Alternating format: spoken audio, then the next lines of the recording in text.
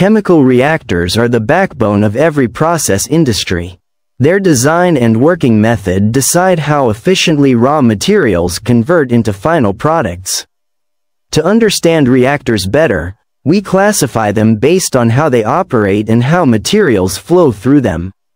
Each reactor has its own structure, advantages, and industrial use. Chemical reactors are not selected randomly. They are classified based on how they operate and how materials move through them. This classification helps engineers decide which reactor is most suitable for a specific process. The two major factors used for classification are the mode of operation and the flow of reactants and products. Some reactors work in closed conditions where all reactants are added at the beginning and no material enters or leaves during the reaction.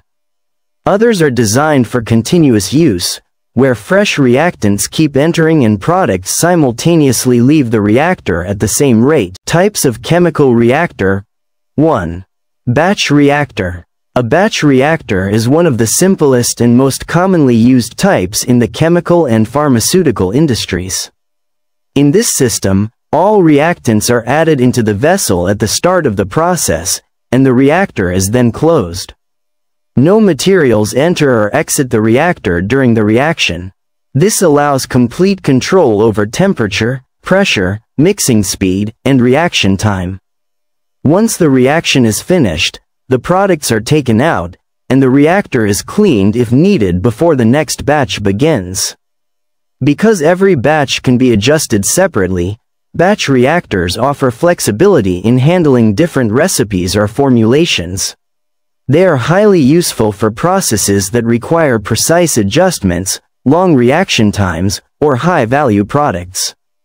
Industries such as pharmaceuticals, specialty chemicals, cosmetics, and research laboratories prefer batch reactors due to their ability to manage small to medium-scale production. They also allow safe handling of sensitive, toxic, or unstable chemicals since the conditions can be monitored and altered easily. The operator has the advantage of stopping the process at any time if something goes wrong. Although batch reactors are not ideal for continuous large-scale production, they are excellent for customized outputs, testing new reactions, and producing multiple product grades. Their design can include jackets, coils, baffles, and agitators to ensure proper mixing and temperature control. Even though their production rate may be slower compared to continuous systems, the precision and control they provide make them valuable for many chemical processes. 2. Continuous Stirred Tank Reactor (CSTR). A continuous stirred tank reactor, commonly known as CSTR, is designed for steady and uninterrupted production. In this reactor, fresh reactants are continuously fed into the tank while the final product is taken out at the same time. This simultaneous input and output allow the reaction to run without stopping, making it ideal for industries that require high volume and consistent production. The contents inside the reactor are constantly mixed with the help of an agitator to maintain uniform temperature, concentration, and reaction rate throughout the vessel. One of the major advantages of a CSTR is its ability to maintain a stable environment inside the reactor. Since the concentration of reactants and products remains relatively constant, it becomes easier to control the reaction and predict performance. This continuous operation reduces downtime and increases efficiency, which is beneficial for large-scale production in chemical, petrochemical, and wastewater treatment industries. It is also useful for reactions that occur at a slower rate and need constant mixing.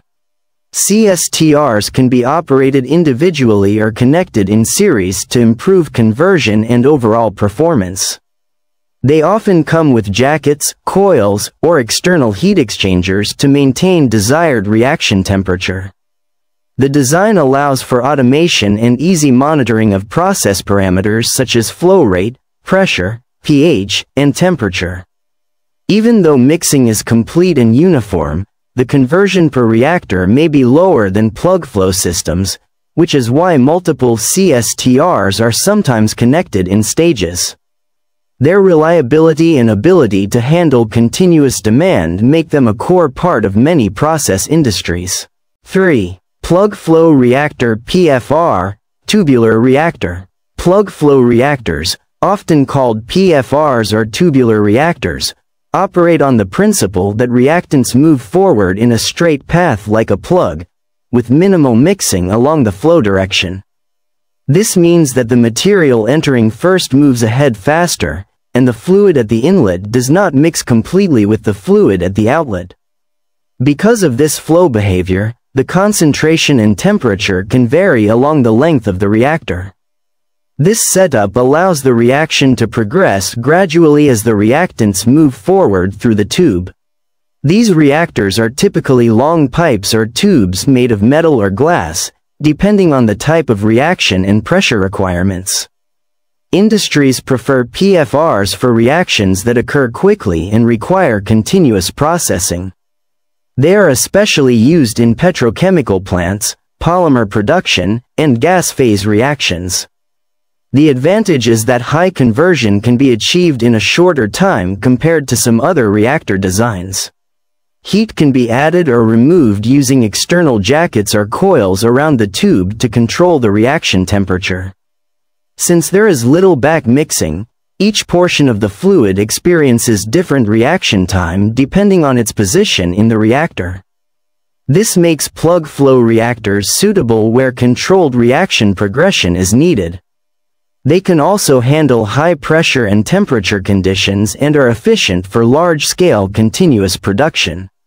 Sometimes multiple PFRs are connected in series or combined with other reactors to achieve better performance or selectivity. Their design supports automatic operation and reduced maintenance, making them an economical choice for consistent industrial output.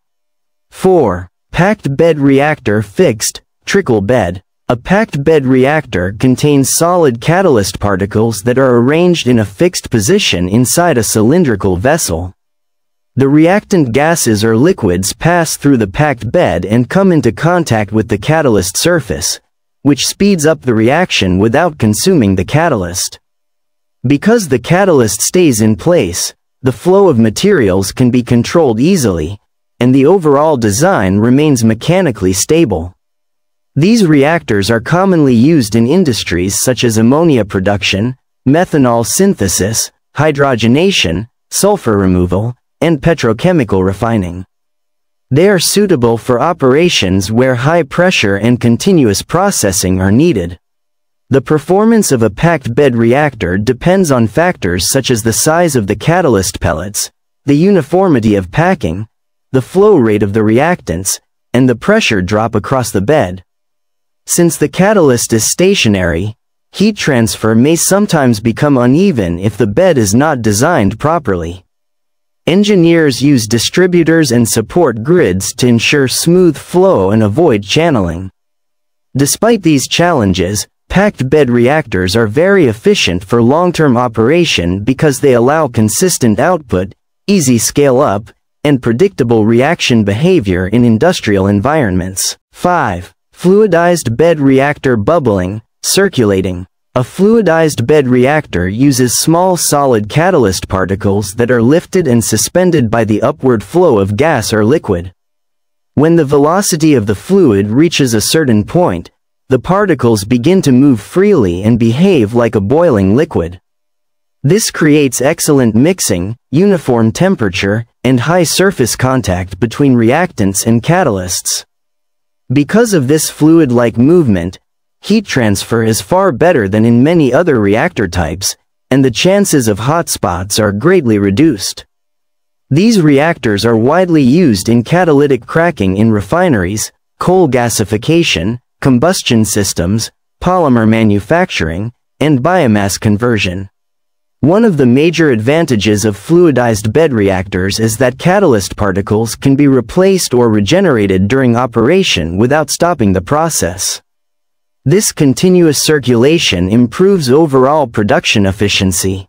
The uniform mixing also allows better control over reaction rates and enhances product quality. However, careful design is needed to control particle carryover, erosion, and fluid velocity. Engineers must also manage gas distribution and bed stability. Even with these considerations, fluidized bed reactors remain a preferred choice for processes that require rapid reactions, excellent thermal control, and flexible catalyst handling.